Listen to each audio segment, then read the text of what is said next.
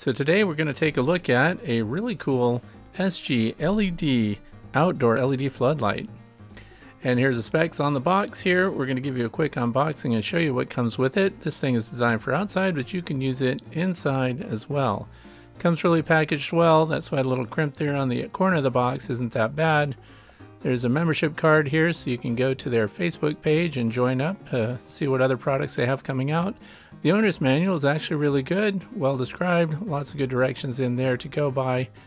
And I did receive this in exchange for my review, but I am still going to try to give you a very good, practical, unbiased opinion here. Let's pull it out. Polystyrene packs it up nice and safe there, and it has a nice long cord, just about 6 feet. Here's an anchor that goes into concrete, the kind that you could also drill into cinder block, something like that. It would also work for wood. This is a remote control. We're going to open that up and see if they included the batteries with it. So let's pull that apart. The remote control feels really good, nice and well made. Of course, it's plastic, like almost every remote control out there. Battery compartment's right here. You slide it open with your thumb, and it takes 2 AAA batteries, which were not included. So I'm going to put some lithium AAA batteries in here, the best ones that are made, and we'll see how that works out. Let's close it right back up and get on with the review. There it is. Lots of functions here. Very clear, easy to read, easy to follow. This thing has almost an infinite number of color combinations. And here it is. Again, it feels like a high-impact plastic. It's very well vented. I found out that even after you operate it for quite a while, it is safe to touch. It doesn't overheat. And it's weather sealed, so these things look really good, and air or rain or snow or anything else would just pass right through it. Remember, it's designed to work outdoors. So the only thing that's metal on it here is the mounting bracket. Here's the sensor for your remote control. I found out that's responsive from over 32 feet away. That's as far as I could get. It probably works much better than that. Here's a sticker on the inside back here. This is Model C 2020, and it takes standard household current, 120 volts. 70 watts of power is what it's going to use. And this is a silver one. I didn't notice that they had any other body color options. And again, here's the metal bracket that will handle a single screw through the middle or multiples. It has only a 2-prong plug, but it does have the thick side there for grounding. So you probably want to plug into a GFCI plug if this is going to be outside in the rain and in the wet. Here's the unit. You can prop it up. This acts much like DJ uplighting.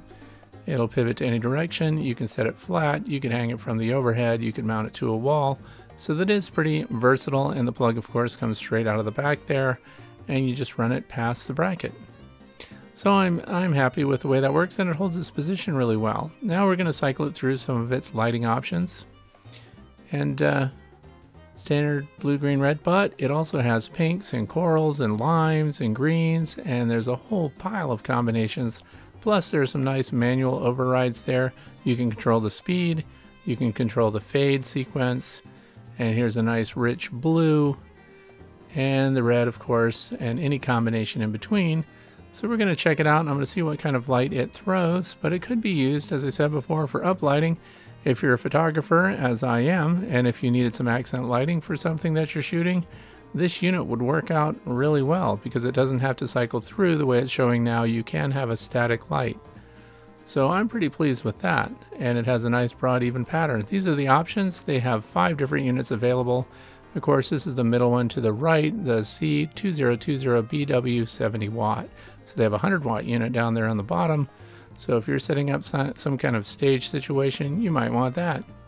Now it's only 20 degrees outside, so I put this on my window inside the house, and there is a Mylar film which does impede the light a little bit. But I wanted you to get a feel for how much light it throws even through a window. Remember, it's designed to be mounted outside, so the lighting would be much better. But that tree that you see there that has snow on it is actually about 36 feet from the house, and we're lighting it from inside. So I would say this thing throws a nice broad pattern. You could light up your flagpole, accent lights for your landscaping, anything you wanted. And also, as I said before, it doesn't overheat, but it would warm up enough to melt snow and ice, so it's not going to get blocked up and then you ruin your landscaping lighting accents. I would say the unit's pretty cool, so just on closing out here, we'll do one more test on it to see if my tropical fish like it. Oh, there it is on my 54-gallon tank. We're cycling it through the colors. As you can see, the fish are not impressed. So, apparently it's not an aquarium light.